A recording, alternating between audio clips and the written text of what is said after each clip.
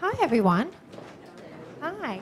So that song was such a good intro to Kyle's talk because I could watch him getting like antsy and hear wrong,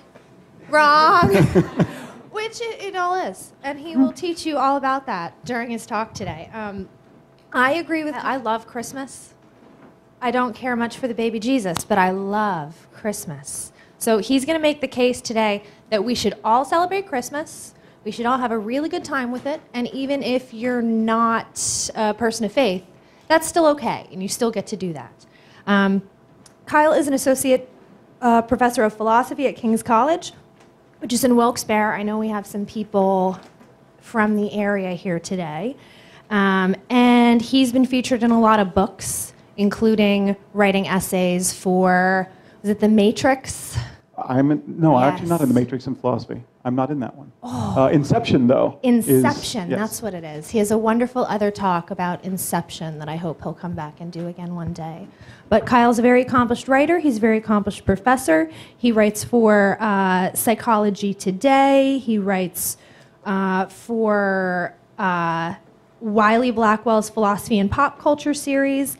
And you can see him all over YouTube. If you go to a conference that has to do with humanist stuff, philosophy stuff, you may run into him there. And as usual, we're looking forward to a really, really fun talk with Kyle today about Christmas. I'll turn it over to you. Thanks, Kate. I got it. And don't forget the video lectures. Oh, yeah, thank you. Thank you. A little plug there. Yeah, so I also am a professor for the great courses. I have 2 courses with them. One on the big questions of philosophy, and then another one on metaphysics, both of which are very, very fun. So I'm going to stand behind this podium.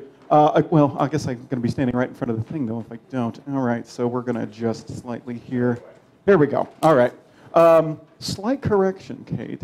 I am not going to argue that everyone should celebrate Christmas. Let me adjust a little bit here so I'm not breathing into it. Is that all right? Good there? Okay. I'm not going to argue that everyone should celebrate Christmas. I'm basically going to argue that if you want to celebrate Christmas, regardless of whether you're Christian or not, if you're a humanist, that is perfectly fine. And that it is perfectly fine to celebrate in whatever way you wish, and that whatever way that you choose is not going to be any more or less authentic than ways other people choose to celebrate, including Christians. So the Christian way of celebrating Christmas is not any more appropriate or any more authentic than ways humanists might celebrate Christmas. But I will argue that it is perfectly fine to call it Christmas and to say, I celebrate Christmas even though you are not a Christian. That's be one of the arguments that I make. Although I do like the moniker Christmas. I think that's kind of clever. All right, so a note before we get started here. The PowerPoint here is extremely text-heavy on some of them. The text is for me, not for you. Do not try to read these. It's not worth your time. The text is there to remind me what to say, in what order, and that kind of stuff. If you want this, like if you do want to go and look at something a little bit more closely, this is already up on my academia.edu site. So if you just Google my name, David Kyle Johnson, academia.edu, you'll see basically everything I've ever done. And I have a little section on public speaking, and the PowerPoint for my public talks are there, and the PowerPoint for this is there, so you can get that there. It's pretty long, so I'm not going to be doing everything. Like I might skip past a few slides, but it's all in here. So if there's something that you want more information on, in fact, I'll probably just throw to the book a couple of times during the presentation. It's all in here, and I have some for sale. Kate's got one back there. I'll sign it and give you a copy for $20 afterwards if you so choose. So there you go. All right. So here we go. I actually gave this talk to this group, depending on how your ontology of groups, if it's the same group, about 5 years ago. And so some of you may have seen this, but Kate said there's been enough overturn in the group that this will be very new to a lot of you, so she thought it would be a good example. And I gave this talk last time, the year after Tom Flynn had come and spoke on this subject. And Tom Flynn has a book called The Trouble with Christmas, I believe. And he basically argues that if you're not a Christian, you shouldn't celebrate Christmas, especially if you're an atheist or a humanist. You should not celebrate Christmas. You're adding legitimacy to their holiday. One of the things, how can you not like Christianity or think it's a bad thing if you celebrate Christmas, the biggest Christian holiday, right? He doesn't celebrate. He even goes into work on Christmas Day. Says he gets a lot done because no one else is there. I'm going to disagree with him on a very, very fundamental level and argue, as I said, that it is perfectly fine to choose to celebrate Christmas if you so choose to, and that you can celebrate how you want. I am going to make some recommendations at the end about maybe some better or worse ways to celebrate, like kind of empirically better or worse, kind of sort of a kind of utilitarian argument in a certain kind of way, but we'll get to that towards the end.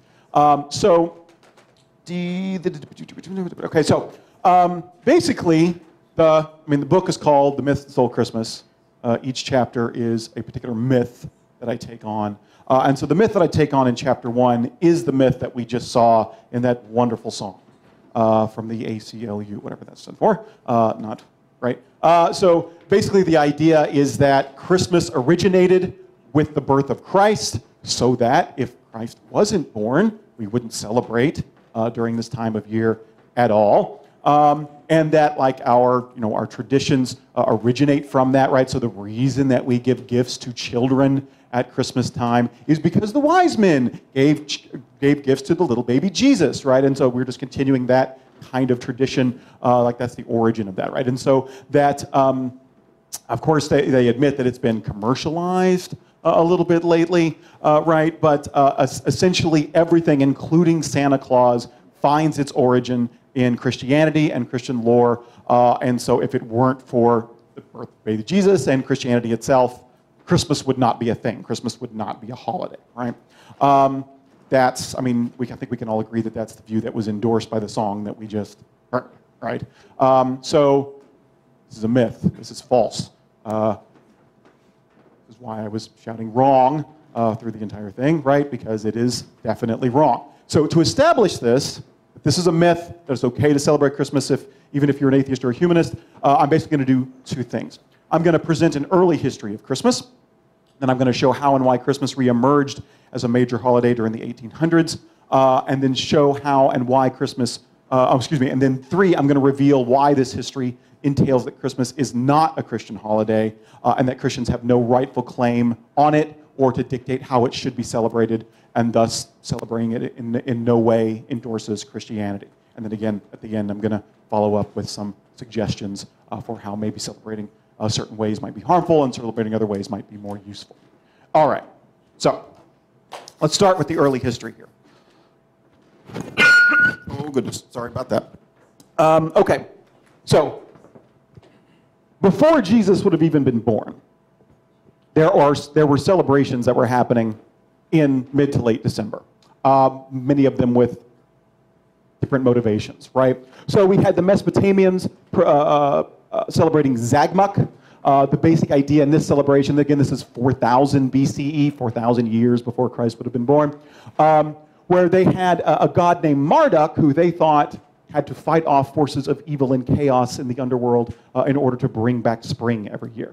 And you have to remember, of course, that we're talking about ancient peoples here. They had no way of knowing why the days kept getting shorter every year and what made them come back longer every year. Basically, as the days got shorter, they weren't assured that they would just keep getting shorter and then the sun would just no longer be there anymore, right? And so they had these rituals for trying to bring them back. In the Mesopotamians' case, they thought the god Marduk fought off the forces of chaos in order to bring it back, but that he needed help. And so what they would do is actually kill their king in order for him to descend into the underworld in order to help Marduk fight off the forces of chaos. Of course, kings did not like very much being killed, and so what they would do is they would often take a servant, or more likely a prisoner or a peasant, and say, hey, how would you like to be king for a day? And of course, for most of them, this would actually, especially if they were a prisoner, this would actually be a good deal, right? Like, do I just live out the rest of my life in prison and then die, or I could actually have my every whim desired, granted for a day, and then I would be killed. This is actually a better fate for them. And so they would agree, and they would have every whim granted for a day, and then they would be killed at the end of the day, sacrificed at the end of the day to go and help Marduk fight off the forces of chaos. And then, of course, when they started getting longer, they would celebrate his victory, right? A very similar tradition in Persian Babylonia called Sayaka where essentially there was feasting and a mock king with an execution and some social inversion where the rich would look after the poor and that kind of stuff. And it had to do with this, like the social inversion has to do with this. You make somebody, like you make a peasant or a servant or a prisoner king for a day. It's the rich people kind of looking after the poor in a certain kind of way. And that starts this social inversion process where the poor are given a favored status for a day. By 5000 BC in the Roman Republic, we get Saturnalia. These old traditions kind of morph into something called Saturnalia, where there's social inversion. There's a mock king, but they don't execute the mock king in this particular case. There's feasting, there's drinking, there's some small gifts that are exchanged, and there's lots and lots of sex during this time. And the reason for this, the reason that, I mean, this makes a lot of sense in a Roman kind of agricultural society is that in an agricultural society, November, December, and around the New Year, when the days started getting longer, I shouldn't say New Year, when the days start getting longer, is the perfect time to celebrate. Because not only are you celebrating the fact that the days are getting longer, but this is the one time of year that you actually have plentiful food because the harvest is in, and you have no work to do because you don't plant until the spring. Right? So there's literally nothing to do, and then you have all this abundance of food. You also have wine, that's very abundance of wine, and it was usually the only time they had fresh meat. Because they would usually cull the herds before winter to make it easy for them to survive. And so it was the only time they had, like, what else are you going to do, right? And of course, winter was a time that was very hard to survive in, and so they're basically kind of fattening up for winter in a certain kind of way. And so it was the perfect excuse to party. And of course, since it's fueled by alcohol, there's lots of sex involved as well, right? And there is also this social inversion that goes on at this time. Saturn had proclaimed that let every man be treated equal, slave and freedman, poor or rich. No one may be ill-tempered. All shall drink the same wine, have their meat on equal terms. When a rich man gives a banquet to his servants, his friends shall aid him in waiting on them. There's this social inversion in Saturnalia as well. All right, and then around the same time, the Scandinavians are celebrating Yule, where there's lots of feasting. They have traditions of bringing evergreens into the house, decorating the house with evergreens, mainly because the evergreens were seen as kind of magic. Because if you look around in winter, all the other plants are dying. And yet the evergreens stay green. These things seem to have some kind of magic life potency. And so the kind of idea was you bring them into your house to let some of that rub off on you, right? Because winter was a time when a lot of people died over the winter, right? And in fact, this is why mistletoe and that kind of stuff has special powers, because not only does it stay green, it actually bears fruit during the winter. It must be especially fertile. So if you get near it, you can get under its spell, right? And this is why you have to kiss or make love to anyone nearby if you're near the mistletoe. That was the idea. They also have gods, Odin and Thor, that are traveling the countryside during this time as well, doing December visiting and that kind of stuff. I talked a bit more about that last time when I talked about Santa Claus. Again, if you want to know more about Santa, he's in the book. Here's a nice picture of Saturnalia. You can see the partying, lots of nakedness and feasting and drinking. Here's another one. And so this is the context of what December was like when Christianity first came on the scene, right? And it was already a popular December celebration in the Roman Empire. So from the Republic to the Empire, Jesus would have been born between 15 BCE and 15 CE, if the nativities are anything like that are accurate, although that's questionable. We'll talk about that in a minute. But the earliest writings of Paul and Mark mention nothing about Jesus' birth. And so it's difficult to see where, like, I mean, so for example, like the claim that we celebrate in December because Jesus was born in December has no historical basis at all. Again, we don't really know anything about when Jesus would have been born or where he would have been born from the early Christian writings, Paul and Mark. Luke, and Matthew wanted to establish Jesus' status as special from birth, but the birth stories are actually very different and contradictory. We'll talk about that in a minute. Other additions to the birth story were made by pseudo-gospels, like a virgin birth and perpetual virginity and that kind of stuff. But the early Christians, for the first 350 years of Christian history, did not celebrate even their own birthdays, much less Jesus' birthday. This would have been a completely foreign concept to them entirely, to celebrate Jesus' birthday. Despite that, they wanted some stories about Jesus' birth And so two Gospels, Matthew and Luke, do tell the story and try to establish that he's special from birth.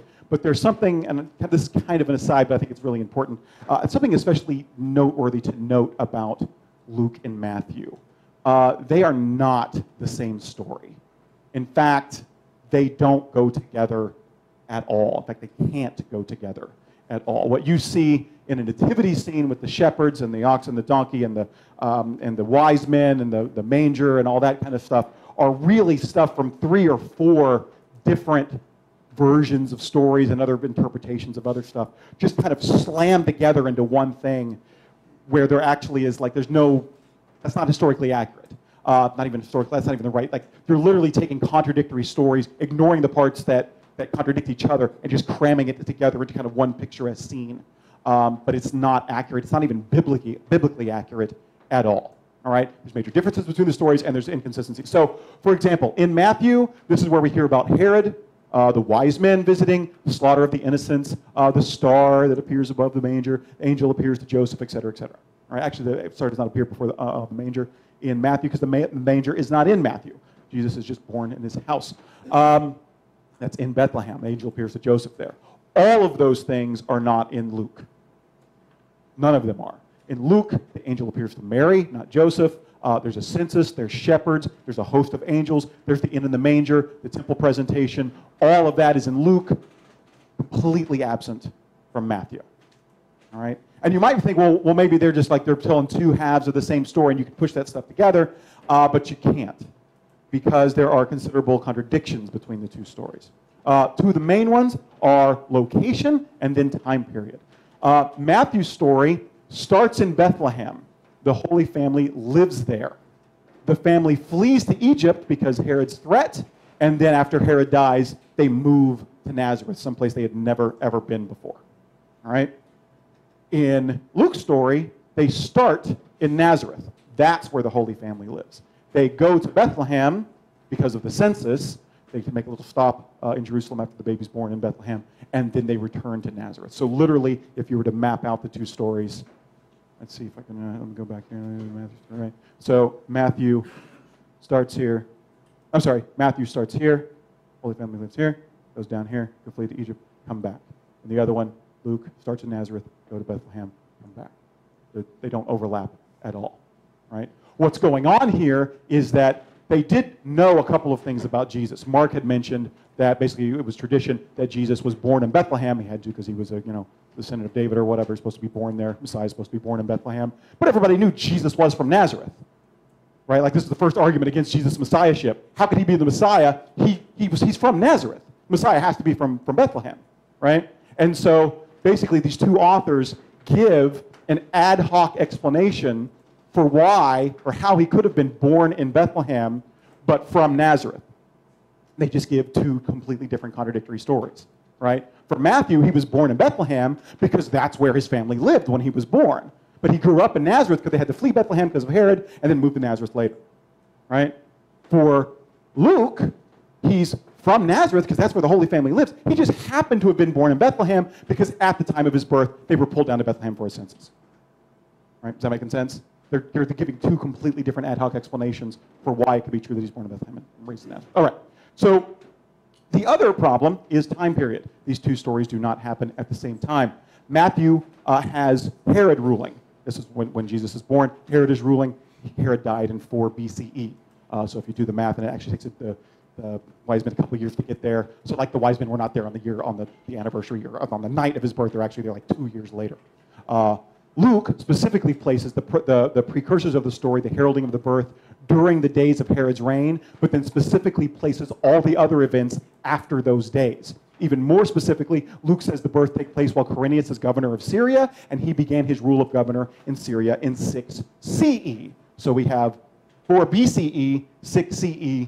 There's a considerable time difference between the 2 stories. So Matthew and Luke are saying different things about when the birth actually occurred. Both knew nothing of Jesus' birth. They were simply telling a story consistent with what they knew, or what they thought they knew anyway. All right. There's some other problems with the historicity of these stories. No census ever required someone to relocate to somewhere else to take the census. That is just that's just non-historical. There's no record of any census ever requiring that. much less one based on ancestral relations dating back 1,000 years, right? Like, where would you go if you had to return to where your 1,000-year-old forefather was born to take a seat? You have no idea. Like, they knew, right? It's just ridiculous. No census ever required that. There's no record of a census under Caesar Augustus. That's who supposedly issued it, but he never did such a thing. There's no record of a slaughter of innocents by Herod in Bethlehem, and there were careful records that were took. No record of that. A star that leads and stops over a specific location makes absolutely no sense.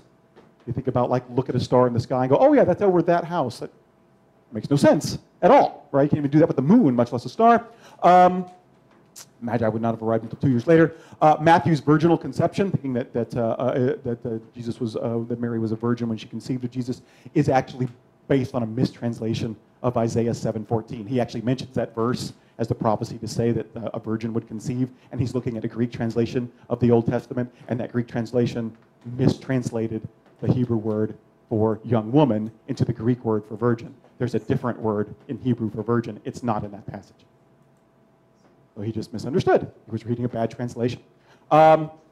There is no way shepherds would watch their flocks by night at the end of December when the days were shortest. And so, like, I saw a billboard on the way here that said, Jesus is the reason for the season, and, like, references Luke chapter 2. Luke chapter 2, if I'm getting my, which one Luke's, let me make sure I've got the, yeah, Luke's got the shepherds in it, watching their flocks by night. Luke is actually proof that Jesus is not the reason for the season, because the shepherds were watching their flocks by night, and there's no way in hell they would be doing that in December. Right? So clearly he's not the reason for the season, right? So, in other words, right, this is a billboard that was up a few years ago. You know it's a myth, right? We actually know, like, biblically we know this is a myth, right? The Bible story can't even be true. So how does, if the Christians are not celebrating Jesus' birth, not even anyone's birthday, for the first 350 years of Christmas's existence, or of Christianity's existence, they're not celebrating Christmas. How do they start doing this? How does Jesus' birth become a thing that Christians celebrate? Well, basically what happens is Constantine converts to Christianity in the early 300s, all right? Now, at that time, what Romans were doing was celebrating Saturnalia, and specifically the sun god Sol. They were celebrating his birthday because he was believed to be born on December 25th, right? Why? Basically because this was their solstice. This isn't exactly when the solstice occurs, but as far as I can tell, they did December 25th. They had his birthday, the sun god's birthday, on December 25th, because this is when the days start getting noticeably longer. And so this is when the sun's making its comeback. So this is when the sun's making its comeback. This must have been when he was originally born. So that's why they had his son's birthday on December 25th. Am I still okay on the mic? Good? Okay. All right. Here's the problem, though, right? So Constantine converts to Christianity, but all of his soldiers and all of his government aren't Christian. And they all celebrate the solstice, and they celebrate the Sol God's birthday on December 25th, right? How can the Roman Empire be officially Christian with a Christian emperor, and yet all the government and all the military are celebrating non-Christian gods, right? Well, basically, the solution is we're just going to declare that Jesus was born on December 25th, too. So that all this celebrating that's going on, it's really in the name of Jesus, right? And this basically kind of aids in the conversion of the empire. He could not convert his empire or army by force, but he also couldn't have them celebrating non-Christian holidays anyway. So basically, he just declares that all the celebrating is done in the name of Christ, right? It doesn't take hold initially, and the people don't really care, right? Hey, as long as we get the party, call it what you want, Constantine. We'll still do exactly what we've always done, and that's exactly what happened, right? But so starts, in fact, around 336, December 25th is first identified in print as the anniversary of Jesus' birth. That's as old as the actual official recognition that we can see. So, but this is what starts the Christian effort to Christianize December celebrations, right? I would call it the war for Christmas, not on Christmas, but there's this war that starts to be waged for Christmas, although it's not called Christmas at this point, to try to Christianize these December celebrations and claim them as their own. So everybody who's celebrating December, they can say, see, they're one of us. They're celebrating one of our holidays. people do begin to forget the real origin of the celebration. And so it's somewhat successful. We'll talk about some of the successes and non-successes here in a minute. Now, there's some argument about this, like why would Constantine want to do this? He was motivated by conversion. Why was Constantine motivated by conversion to change over the holiday? Well, for one, the December 25th date can't be a coincidence, right? Like, it's not like he just, there's other reasons for thinking that Jesus was also born on December 25th, like it's clearly borrowed from Sol. There actually is one person who argued that was false, but I refute that in the book if you're that. He had to either eliminate everyone's favorite holiday or Christianize it, and he wasn't going to eliminate it. So he had to Christianize it. And in fact, there's evidence that before Christians, that even Christians before Constantine were, you might just need to move it up, isn't it? Oh, no, it's... I think it might have shut off or something. It's dead, yeah, it sure did die. I didn't mute it. Sorry. Check one, okay. But it needs to, they need it for that. So here we go. All right. No problemo. Let me take this out. So there is evidence that even before Constantine, Christians were trying to basically subvert sun worship and adapt it for their own methods, for their own means. So what do I mean by that? Take this out. There we go. All right. So Aurelian had declared sun worship the official Roman religion around 270 to unify the empire and combat Christianity. Evidence suggests that there was a kind of propaganda war that ensued between Christianity and sun worship, where Pope Leo was complaining that Christians were still bowing to the sun before they entered St. Peter's Basilica as late as the mid-400s. So there was this kind of constant trying to appropriate sun worship into Christianity. This is why, Christianity was a sect of Judaism, right? The Jewish Sabbath is from Friday night to Saturday night, right? But the Christian Sabbath is on Sunday. Why? It's right in the name, Sunday. That was when Sol was worshipped. And so the Christians actually moved their holy day to Sunday to try to accommodate sun worship and sun worshipers, right? In fact, artwork depicting Jesus riding the sun chariot across the skies from the late 300s actually exists. So this is actually Sol Invictus here, riding the chariot. This is actually Jesus riding the sun chariot across the sky. And in fact, this is where Jesus' halo, this is Sol Invictus. This is a modern depiction of Jesus, the little sunbeams coming out in the halo. This is actually where the halo comes from, is from Sol Invictus, because he's supposed to be the sun god. He is the thing that travels across the sky, right? That's why it looks the way it does. And so you can find, like, this is like, you can see Sol Invictus here. And this, of course, is Jesus with the, and then, I don't know which one this is. It could be either one, right? Because they're so similar, right? So I'm not saying that the idea of Jesus was borrowed from Sol. I'm saying that elements of the Sol persona were incorporated into Jesus later on in Christian history, right? So it's important to realize that these efforts were part of a campaign to claim late December celebrations for Christ, to make people think that the holiday originated from Christianity and ultimately to Christianize the holiday. Most of these efforts, some of these efforts were successful. So, like, for example, most people did forget the origins of the holiday and they think that Jesus is the reason for the season. They think the reason we celebrate in December historically is because of Christ's birth. And this is still evident today, given the song that we saw, right?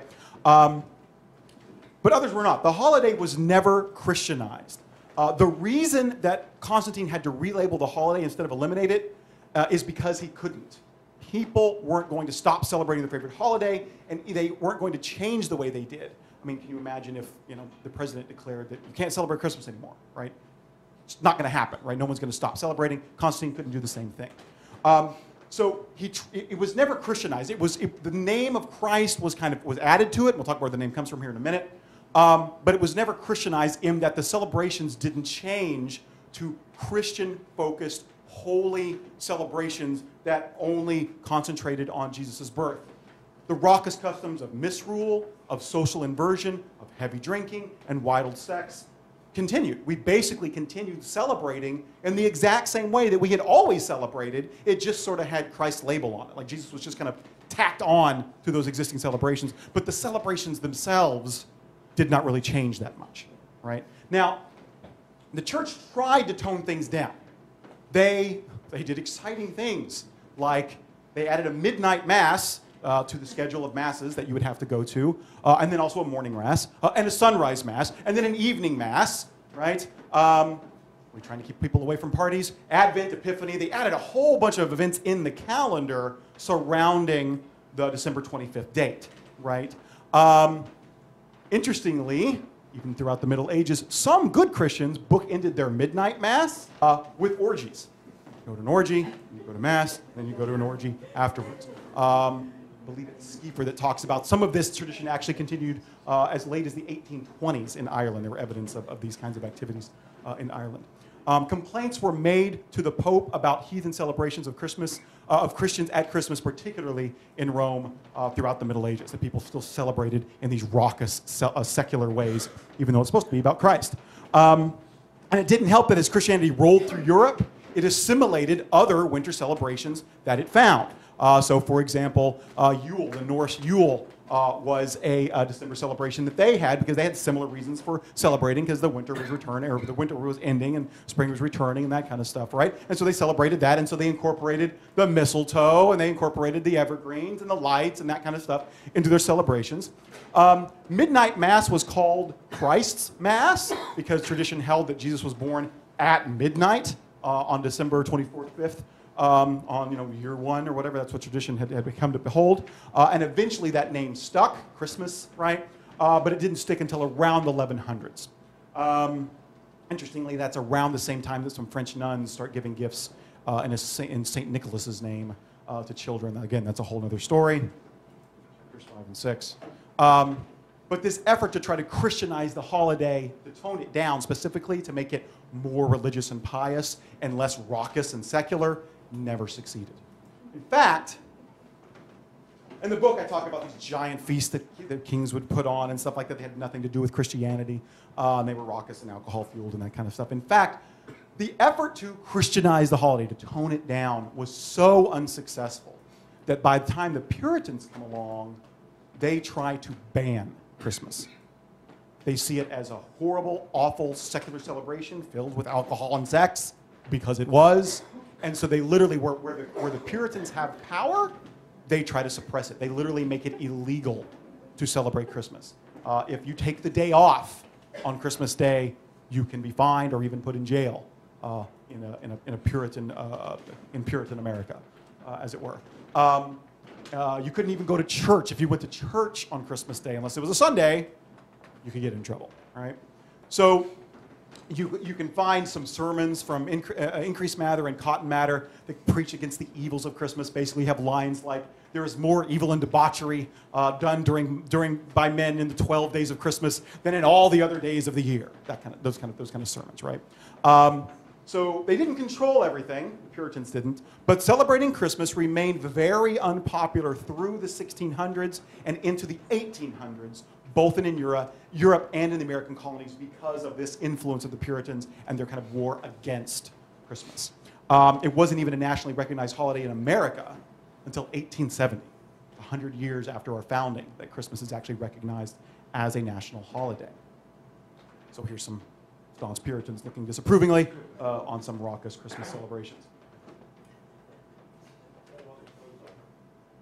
Yeah, they did. It's a little more conservative here, but you can actually see a little bit of sexual rockiness. Here's some mistletoe, and this guy's trying to come onto this girl here, so there's still some sexualness there.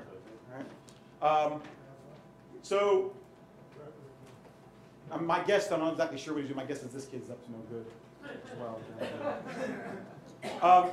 So now, as Puritan influence decreased, interest in Christmas increased. It started to make a comeback.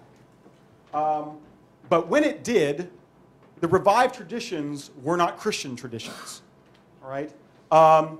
Feasting, drinking, and sex were basically the order of the day. And by the way, it was usually something that people only celebrated for a day, maybe two, but usually just a day. It wasn't something that went on. There wasn't a Christmas season that went on for weeks on end that started at, after Halloween and doesn't end until mid-January, right? It was something that you only did for a short amount of time. feasting, drinking, was sailing. Feasting, drinking, and sex were order of the day. Was sailing and mumming and begging were also involved. And this is a very interesting part of Christmas history, where, again, when these traditions resurfaced, you had this tradition of wassailing. Wassailing is basically kind of like a Christmas trick or treat, but on steroids. So if you were a rich landowner, and usually this would be farmers and that kind of stuff, right? And you had servants that worked for you, you were socially obligated to open up the doors of your house and invite your servants to come in on Christmas Eve or Christmas Day. And what the social exchange was is that they were obligated to basically sing songs demanding the house's food, the best food and drink of the house, and you were obligated to give it to them. And then when you did, they would sing you songs of well-wishing in return. In his book, The Battle for Christmas, Stephen Nissenbaum calls this a social safety valve.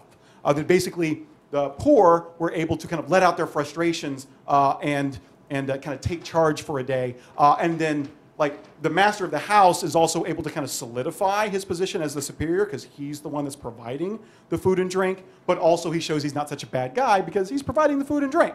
And so it serves as this kind of nice social safety valve that exists at that time. This actually helps make sense, I think, of one of the most confusing Christmas songs out there. We wish you a Merry Christmas. Now bring us some figgy pudding. We won't leave until we get some, right? Why are these people, why do they care about figgy pudding, and why won't they leave?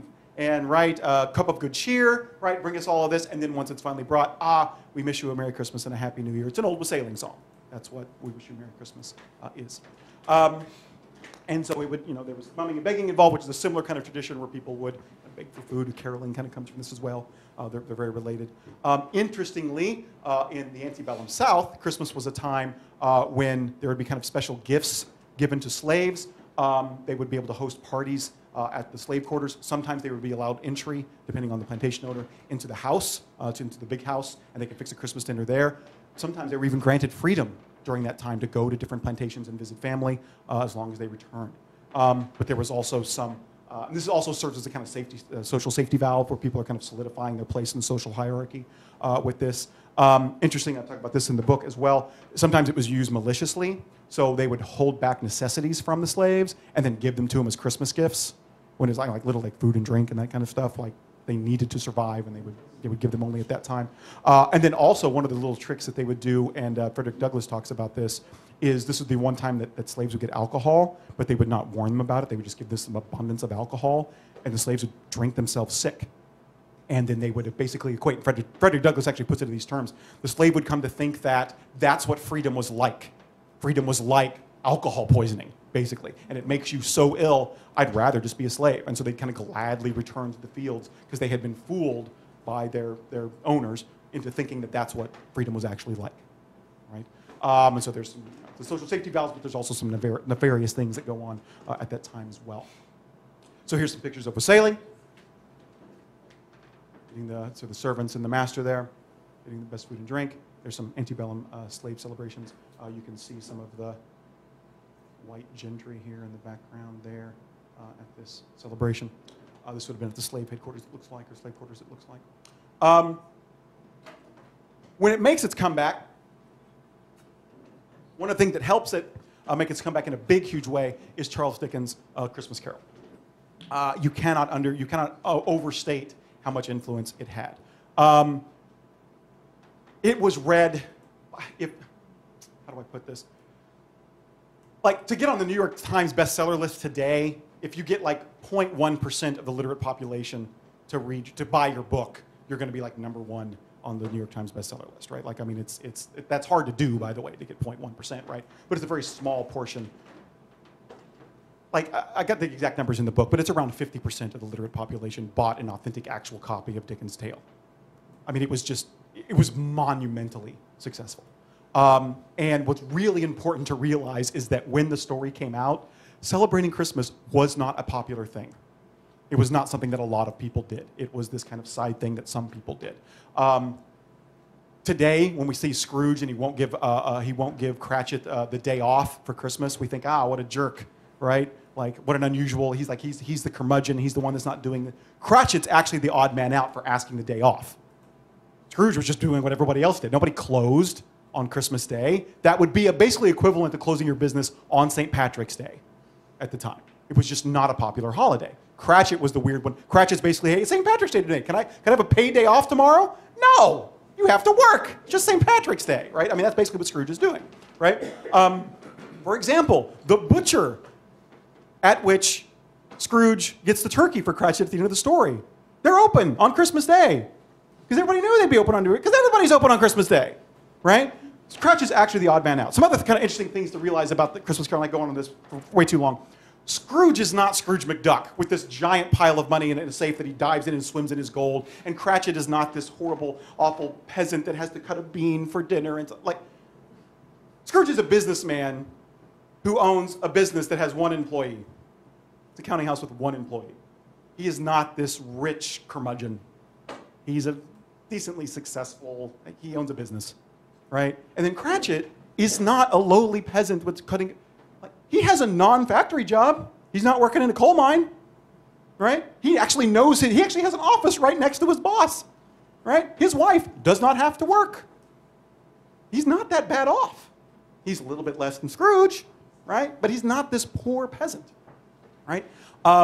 Scrooge does eventually learn to give to the poor in the story at the end. And notice that when Scrooge, like the lesson that Scrooge learns is not to like give gifts to kids, right? And to buy a bunch of presents. That's not what Scrooge learns, that you should give to the poor and spend time with your family. That's the lesson of A Christmas Carol. That's what Christmas is about. Giving to the poor, spending time with your family. Not about gifts, not about presents, anything like that, because presents weren't really a part of Christmas at that time, right? But because A Christmas Carol is so successful, it makes people want to celebrate Christmas again. There's these interesting stories in a book by, I forget the name of it offhand, it's called The Man Who Invented Christmas. It's about Dickens. It's an inaccurate title, but talks about how business owners, like public readings of Dickens' tale was like, I'm now inspired. I'm going to give all my employees the day off at Christmas now, right? And this is actually kind of where this started, giving people the day off is from Dickens. The popularity of the story helped popularize the holiday, but again, when people started celebrating again, it wasn't in religious ways. It was in secular ways that they celebrated, right? As industrialization, and this is the other thing, another big influence here.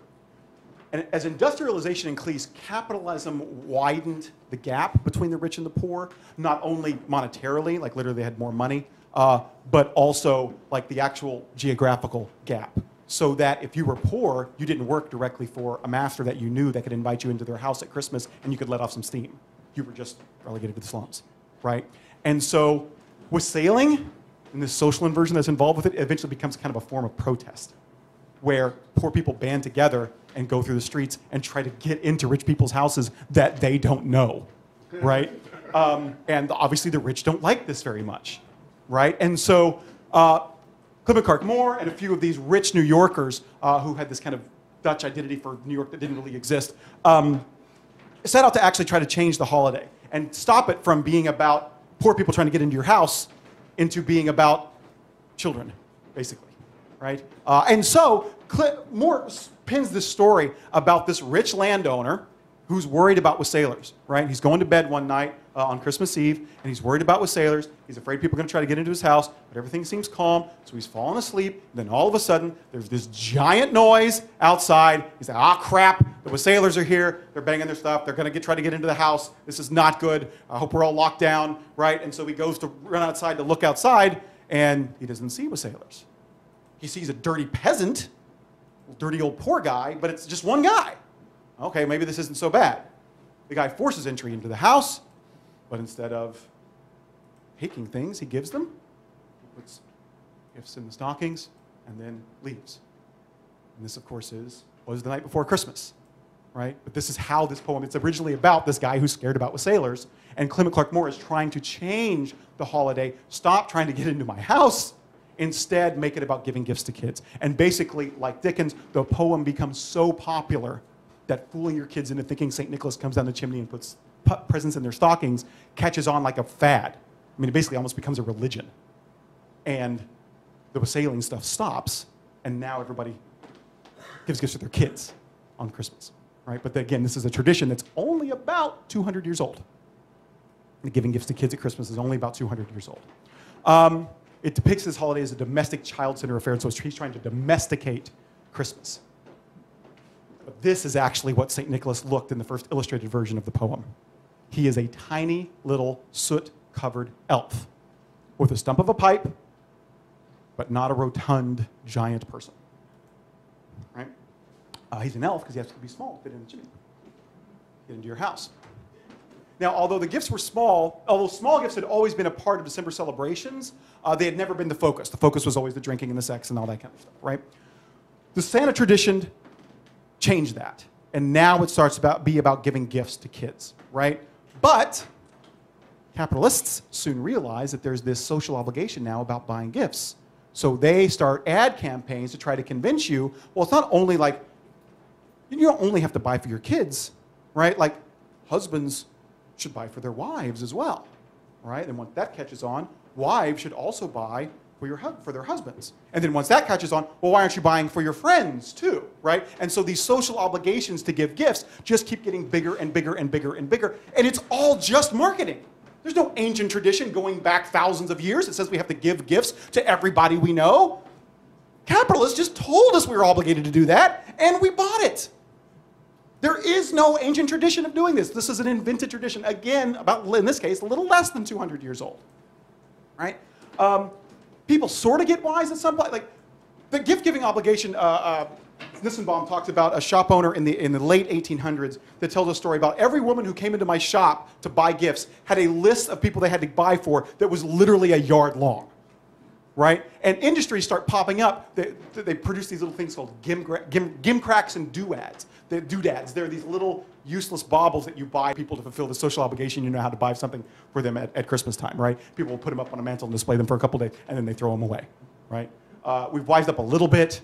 This has changed into Christmas cards, right? Little kind of worthless things that we give out, and you display them for a couple of days, and you throw them out, right? But it's a way to fulfill that obligation. But like, there's entire industries that survive on this invented tradition, right?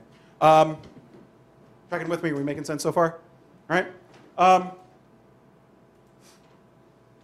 There are worlds of money wasted at this time of year in getting things that nobody wants and nobody cares for once they are got.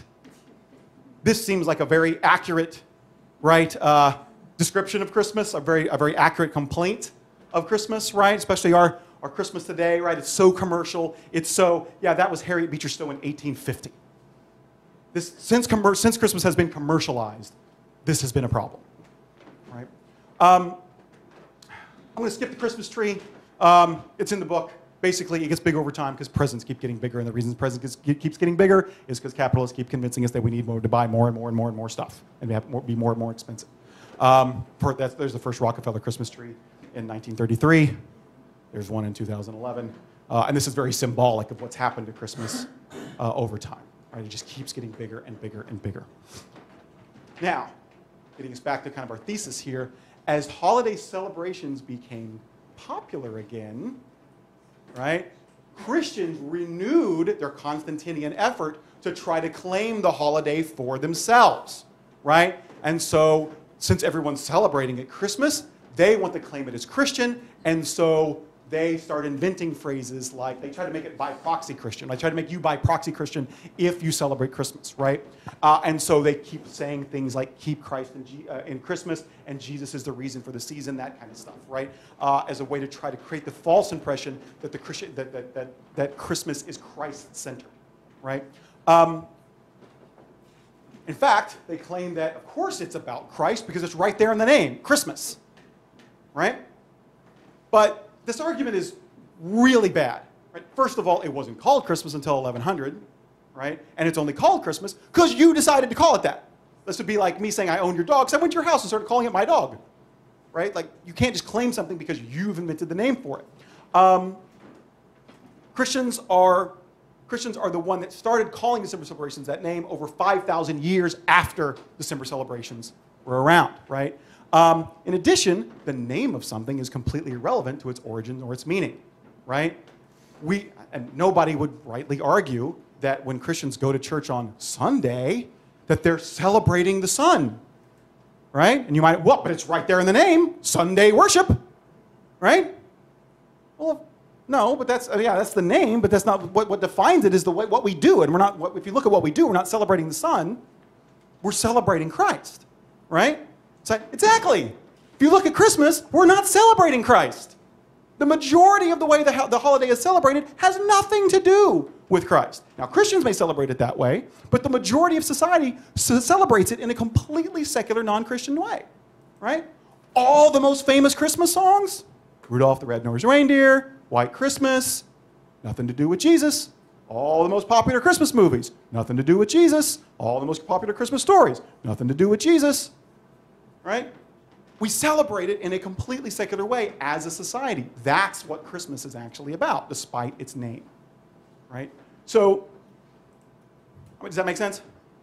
Right? So, they spread the falsehood that Jesus is the reason for a season as the way to try to claim the holiday for themselves, right? But as we've seen historically, this is clearly not the case.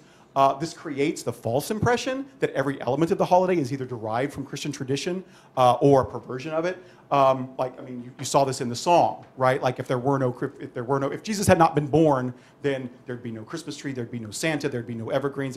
They're trying to get a Christian origin for all of this stuff. Did anyone see Kirk Cameron's movie a couple of years ago? Saving Christmas. Couldn't count yourself lucky. It's awful. I had to because for the book, and the book was coming out in the next year. He literally claims that every element of Christianity, every element of Christmas finds its origin in Christian lore.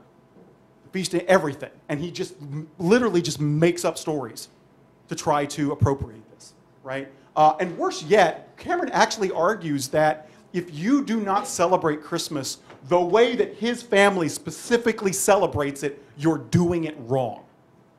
Right? And actually, like, if you do not break out the richest butter at Christmas, and he actually uses the phrase richest butter, which is there a section for that at the grocery store? Then you're not celebrating Christmas correctly, right? And in fact, I kid you not, this is an argument he gave. Like, one of the obvious criticisms of Christmas as a Christian holiday is it's extremely materialistic.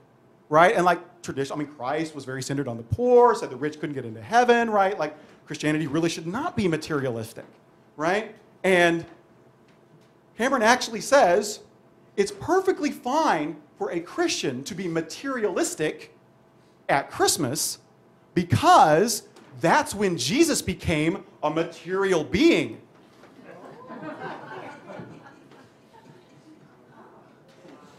The fallacy is called equivocation, in case you're wondering, right? Clearly, material being is not materialism. Anyway, all right, so, but they have so convinced themselves that this is true that I think priests from the pulpit are preaching this and not knowing that this is not the actual historical fact about where Christmas traditions actually come from, right? There are still some who know it, like Jehovah's Witnesses. No, they don't celebrate Christmas, mainly for this reason, because they know it's not a Christian celebration, right? In fact, I occasionally get emails from Jehovah's Witnesses who see my work and say, yeah, good stuff, good job, right? So now that we understand the history of it, this reveals a few things, all right? How am I doing on time here? Oh, we're okay. I want to get to the questions, though. Excuse me. Okay, so first of all, there is no war on Christmas.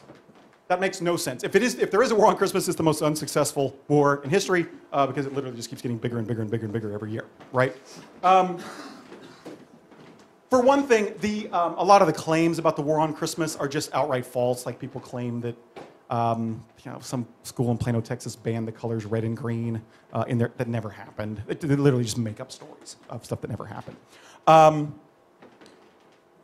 One thing that is true is that there are efforts to try to keep courthouses from putting up lone nativity scenes during Christmas time, right? That is true. Like, people have done that. And in fact, there's a series of court cases, and there's been litigation on this. There's something called the reindeer rule that basically says that a courthouse cannot put up a nativity scene and nothing else. They have to include secular elements around it or just open up the space for anyone to put up anything like a Festivus pole made of beer cans, which somebody did in Florida one year. But the idea that, like, Christians will claim that people trying to get courthouse nativities taken down, in fact, this happened in Wilkes-Barre in 2009, where basically this is what they had. They just had a lone nativity scene, and a King student, Justin Vakula, actually pointed out, yeah, that's unconstitutional. I'm calling the ACLU, the good one. And they had to take it down, right? And eventually they put one back up, but now they put reindeer and Santa next to it, and there's some other stuff there. But, I mean, this created quite a controversy, and people would claim that it's a war on Christmas. But notice that, like to claim that that's a war on Christmas seems to equate the nativity scene with Christmas, that Christmas is the nativity scene, so taking down the nativity scene is a war on Christmas, right? No, the nativity scene is one particular way that Christians invented to celebrate Christmas. Basically, the idea comes from St. Francis of Assisi in the 1100s. One particular way that Christians do celebrate Christmas, but it's not equivalent to Christmas itself, right? That idea feeds the notion that, well, the reason we celebrate is because Jesus was born on that day. That's not the reason we celebrate. We were celebrating at this time of year long before Jesus would have even been born, right? And so what it is a worry about is separation of church and state, and that's a legitimate worry, but that has nothing to do specifically with Christmas, right? And so the idea that there's a war on Christmas is just, it literally is something that, well, I shouldn't say that quite right. The liberal war on Christmas is something that Bill O'Reilly made up and John Gibson made up, right? Interestingly, however, the idea that there's a war on Christmas is nothing new. During the Cold War, people claimed that the communists were waging a war on Christmas. Before that, in the early 1900s, late 1800s, I guess, Henry Ford said it was the Jews, right? Like, it's just this convenient way to demonize people that you don't agree with. Just say they're waging a war on Christmas, right? Making sense? And that's really like how old the war on Christmas actually is. I would argue, though, and so part of this war on Christmas, this is the song was saying this, right? Like if they don't say Merry Christmas, then walk on by, don't go in their store, right? So I personally think that saying Merry Christmas, even if you're not a Christian, even to a non-Christian, is not a big deal. It's about the equivalent saying, how'd your Sunday going? Because the definition of the term is defined by how we celebrate the holiday, and we do not celebrate it primarily in Christian ways, right? The meaning of the word is defined by its use, and the way we use it is secular. Usually even the word Christmas does not, when you hear Christmas, you think Christmas tree and Santa Claus, right? It usually does not conjure up images of Christmas. And so I really think it's a non-Christian word, and it's perfectly fine for non-Christians to use it and to say Merry Christmas to other people.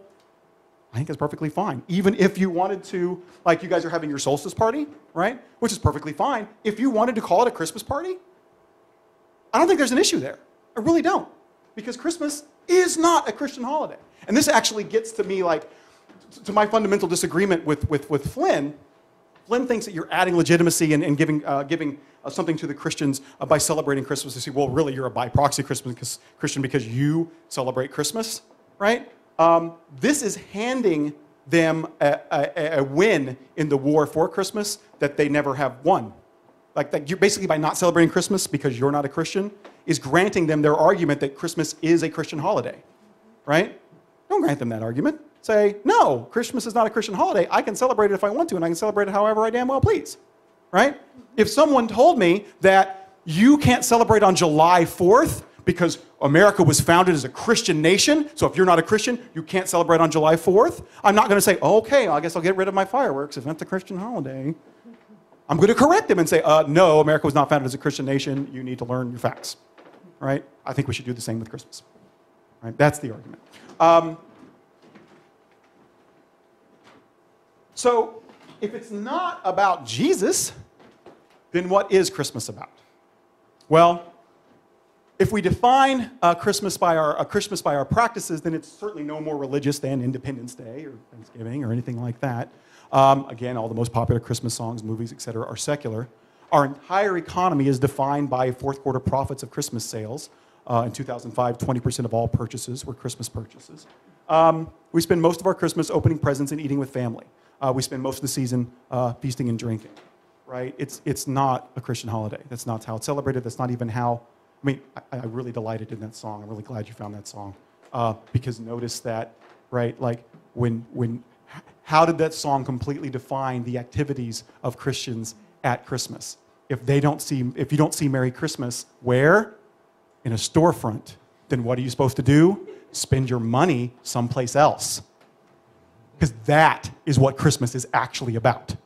It's about spending money, That's how capitalists have defined it for about the last 200 years. That's what it's really about. And even the Christians know it. Because when they protest somebody not saying Merry Christmas, what do? They don't spend their money.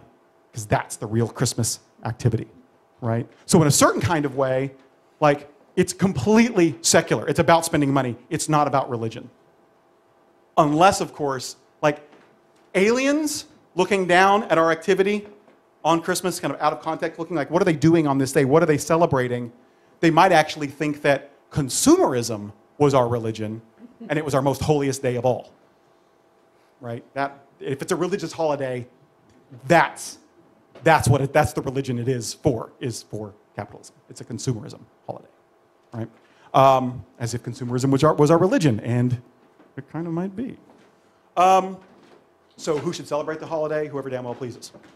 Because it doesn't belong to Christians, it doesn't belong to anyone in particular.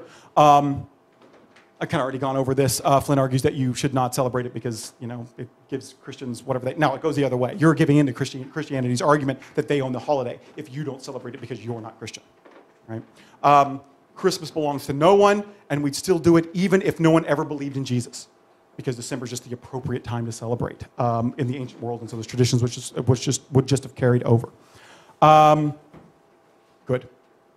So who should celebrate? Whoever wants to. If you don't want to, you should feel no pressure to do so. You don't want to celebrate Christmas, you shouldn't feel bad, there should be no social obligation to do so. It's perfectly fine not to celebrate. But if you do, regardless of your religious background, whatever, you should feel free to. Now, what ways should you celebrate? Well, really, you should kind of celebrate however you damn well please, right? But there are a couple of things that we might keep in mind when we're deciding how we should celebrate. I mean, the original motivations are gone, but you can celebrate just because it's fun if you so choose to. As long as it's harmless, right? Harmless celebrations are perfectly fine. But not every way that we celebrate is actually harmless. I talk in the book about how, like, we used to, when we did Christmas trees, put lit candles in the tree. That's a really dumb idea. Right? Take a tree, kill it, put it, take a dead tree, put it in your living room, and then put fire in it. Right? Now, in Germany, where this tradition originated, it wasn't that harmful because most of their houses were made of stone. So if it burned down, then the tree burns down, your house smells like smoke. You cooked in your house anyway, not a big deal. Right? But in America, where the houses were made of wood, this is a really dumb idea, and people were dying. People were lighting their houses on fire at Christmas because they were putting candles in the damn tree. Right? But did that stop us? No. We had to pass laws to say it's illegal to put candles in your Christmas tree and light them because that will burn down your house. We had to pass laws because people like, oh yeah, well they died last year, but it's tradition, so we got to keep, right? Like, we're so dumb that we will continue doing something simply because it's tradition, even though it's literally killing us, right? And I think that some of our traditions today are kind of like that. For example, a lot of people hate Christmas because of the hustle and bustle and all the obligations that go along with it, right? I don't know if it's literally killing us in that way, but it's a giant pain in the butt, right? Why not just do the things that you want to do and leave the rest out? Are you morally obligated to do these things because they've been going for, they trace back thousands of years? A, no, that's an appeal to, a fallacious appeal to tradition. And B, they don't trace back hundreds of years. Most of these traditions that we've invented have been invented recently, right? So there's no reason that you have to keep doing that. You decide what you want to celebrate and don't let others push their expectations on you about how to celebrate. Make it even change year to year. I like Christmas, that's why I research it. I usually put up a whole bunch of lights and tree and all that kind of stuff at my house. But this year we're going back to Oklahoma for like a week and a half during Christmas time. Kind of pressed for time. I just didn't put up anything this year. Oh well, I'll do it next year. It's not a big deal, right? The fact that I've done it every other year, right? We did still go see Belsnickel, though. That is one of our traditions, to always go see Belsnickel in Kutztown. That's a whole other thing. But again, if it became a pain in the butt, we wouldn't go, right? You don't have to keep doing things just because. The Christmas feast. Christmas feasting made perfect sense in an ancient world because they did not have ready access to food all the time. It was a time to fatten up for the winter. It was the only time they had available food and drink, like plentiful food and drink and that kind of stuff. Christmas feasting makes no sense in 21st century America. Absolutely no sense. What makes even less sense is two Christmas feasts, Thanksgiving and Christmas. Which, by the way, Thanksgiving is just Puritan Christmas. Puritans didn't like Christmas, remember? But they did. They still thought they thought they needed to celebrate the harvest. And so they just invented their own version of a harvest celebration and called it Thanksgiving. So literally, like in the food department, we celebrate Christmas twice every year. Puritan Christmas and regular Christmas, right? We don't need that, right? We really have what's equivalent to a Christmas feast almost at every meal, right? Like it's just not needed. It's not needed, right? And actually, studies have shown that the average American puts on a pound every year at Christmas that they never take off, right? So, so if you kill an old American and like slice him in half, you can count his Christmas rings, right? You can see how many Christmases he has on him, right? Presents. I mean, do our kids really need that many more toys? Do you and your spouse need more stuff that you don't already have? How much do we really need, right?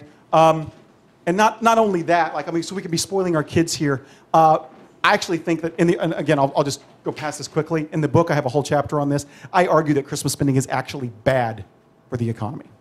It hurts it. People think that the whole economy survives on it. I argue to the contrary, and actually argue we'd be much better off without the obligation to spend as we do at Christmas. We could spend our money more wisely. We could spend it at a different time. We could even save it, pay off mortgages and student loans and that kind of stuff. And I actually think that would be better off with us. I don't think the paradox of thrift is actually a paradox. But I'll save that for the book. We shouldn't give on credit, I think. That inflates the credit bubble and makes the economy weaker the more we spend on credit. And a lot of Christmas spending is done on credit. One good tradition, however, is the social inversion. And this is actually the most ancient of Christmas traditions, is that social inversion, giving to the poor, right? Because in actuality, when you give at Christmas, you should be giving down the social ladder. If you give up, you're actually destroying value. If you spend $100 on a gift to someone who's richer than you, that $100 is worth less to them because they have more money. But if you spend $100 down, that $100 is a lot more valuable to someone who's a lot less well off, right? And so gift giving should go down, and charity, giving to the poor, is the most efficient way to actually create value in the economy. And so we should be doing more of that and less of giving gifts to kids and giving gifts to our boss and that kind of stuff. We should spend time, we should do what Scrooge does. A lot of people call me a Scrooge because of my attitude about this. And I basically say, yeah, I am Scrooge, the reformed version of Scrooge at the end of the book, who says what Christmas should be about is giving to the poor and spending time with family. That's what it really should be about, right? Not giving gifts to kids and all that kind of stuff, right? And then this is my other talk. I don't think you should be lying to your kids about Santa. You shouldn't be tricking them into believing that he's literally real, especially if you're into skepticism and critical thinking. But again, that's a whole other argument. Chapter 6 in the book. Already kind of talked about holiday symbols. I like a Christmas tree. I don't think a Christmas tree is anything particularly Christian. Santa certainly is not something that's particularly Christian. I saw a news story recently about a school that encouraged their teachers to avoid religious symbols in their classroom at this time of year, like Santa Claus. Santa Claus is not a religious symbol, neither is a Christmas tree. Nativity, yes. If you work for a public school system, you shouldn't be putting up a nativity, because that's an explicitly Christian way to celebrate the holiday. You shouldn't be doing Christmas tree and Santa are not. By the way, because Santa is not actually St. Nicholas, whole other story in the book. So we'll finish on this. Isn't there anyone who understands what Christmas is all about? Sure, I can tell you what Christmas is all about. December 25th is associated with the birth of many pagan gods, including Mithra and others. Oh, I'm having trouble reading that. Step back here. Mithra and Hercules and Zeus and Sol Invictus. The Roman fest for Saturnalia would also end around this time. Christianity imported many of the pagan myths and traditions into its old customs around 400 AD. Today, Christmas expresses outrage. Christians express outrage that Christmas is losing its Christian roots. But it's ironic, since it was Christianity that hijacked the holiday in the first place to make it easier to convert new followers.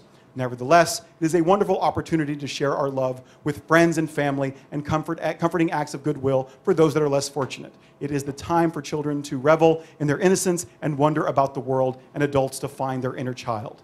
That is what Christmas is all about, Charlie Brown. I think that's a much better version of that little speech that he gives. And so I'm open for questions.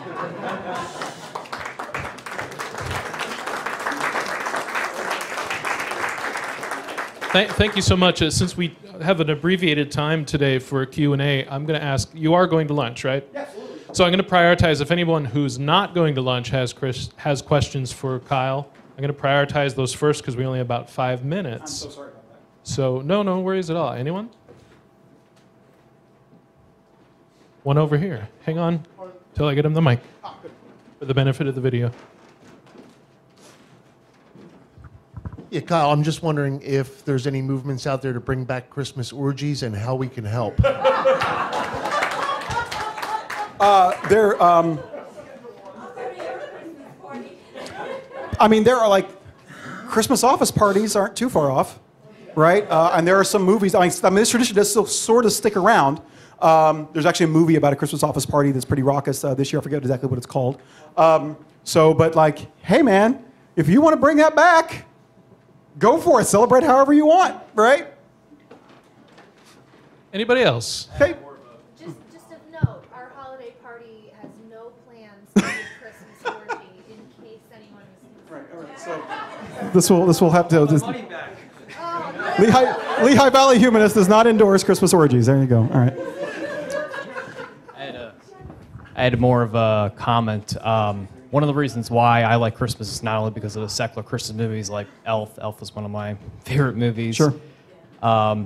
Basically, along the same lines of what the Charlie Brown caption you said there, I think Christmas is a great time for reflection. People that aren't totally talkable to you and your family, maybe extended friends, you get a chance to like reconvene, reflect. Things change, stuff like that. In general, like people can be terrible at Christmas, but people can also be really nice at Christmas, and that's what I look forward to, the emotional part of it. Yeah, that's good. I think I don't have an answer to that or anything like that. That sounds great to me. Anybody else got a question for Kyle? Oh, good. Thanks, Tom. So, as a giving to the poor at Christmas is a good and fine tradition, but what about places like the Salvation Army that sit in front of these stores? They're explicitly a Christian organization that give to the poor. I don't necessarily put money in their buckets because I'm not sure exactly where that money's going after I put it in the bucket.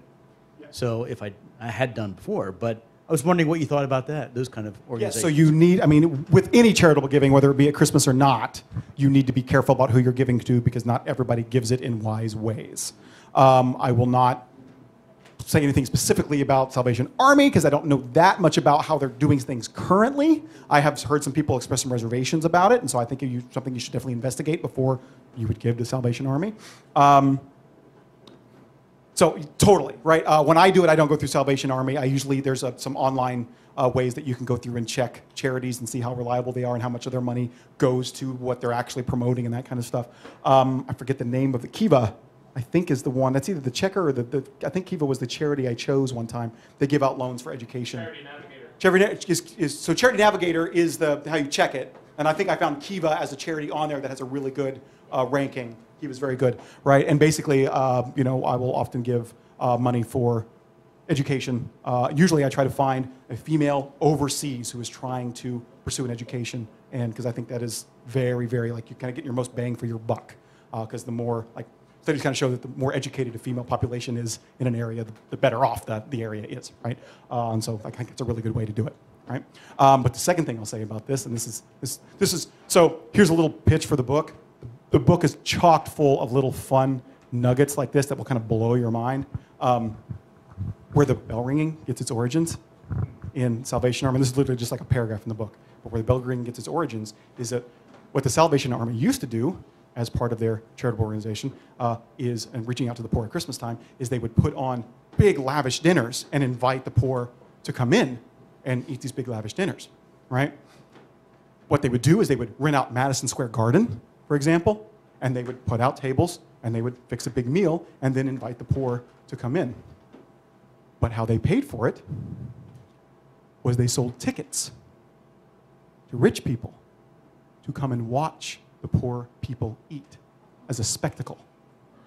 And so they would get dressed up all in their bests, and they would go and sit in the seating in Madison Square Garden and look and wonder at all these poor people and their ravish hunger and laugh as someone slipped some turkey into their pocket or something like that. And it was a spectacle. for them. That's how they paid for it. And what they couldn't pay for, what that didn't pay for, they got as people walked out. They had people dressed as Santa ringing bells. They get people to give a little bit more money as they left. And that's actually where the bell ringing comes from. Cool, huh? I think we have one more question here from Dave in the back, and then we'll wrap up. There is one more tradition that Christmas has brought about, which is the Nutcracker. And the Nutcracker is this conception of civility and high art merged together that is really sort of the essence of what you're suggesting, too. It's not the only great art that's come out of Christmas. I mean, pop songs, and actually the Bach Choir is doing I'll put a plug for the Bach Choir doing the Christmas oratorio this weekend.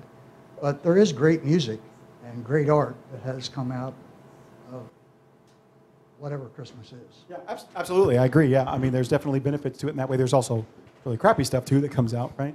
But like, I like Elf too, right? It's pretty fun. I'm not a big fan of Miracle on 34th Street, but that's another story. Yeah, well taken. Any other questions?